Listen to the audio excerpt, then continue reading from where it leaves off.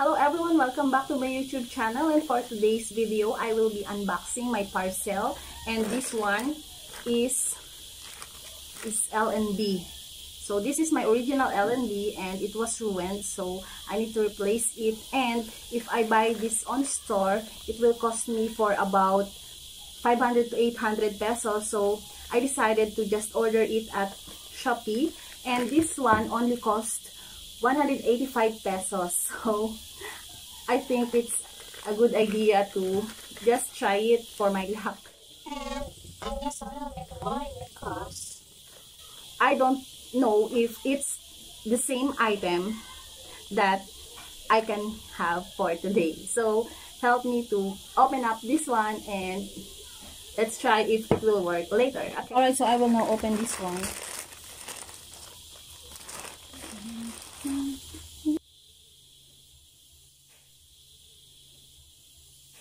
It has a good packaging since it is a sensitive one. So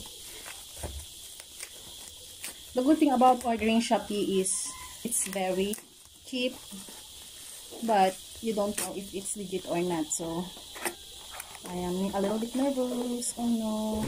And this is the item.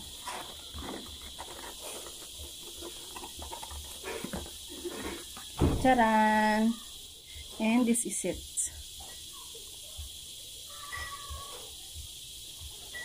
And I will now compare it to my old one.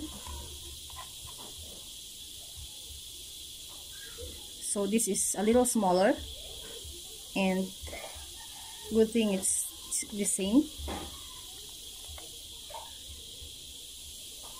It has the same design, but what I ordered is a little smaller, like that.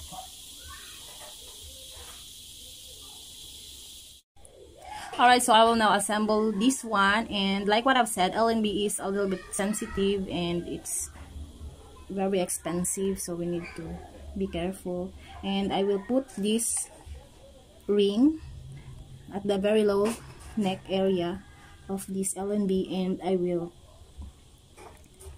put this one like that. Okay, and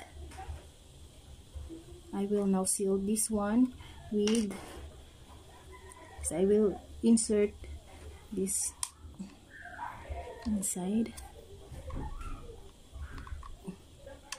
Okay, and put this one.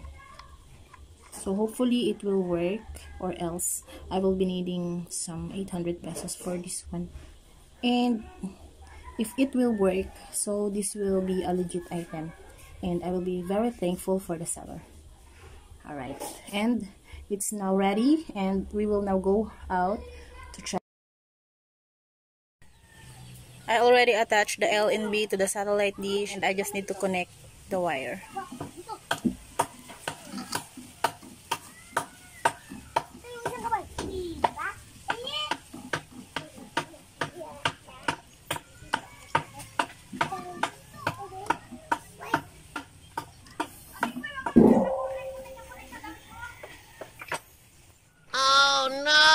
We need to have a strong signal. Let's go outside.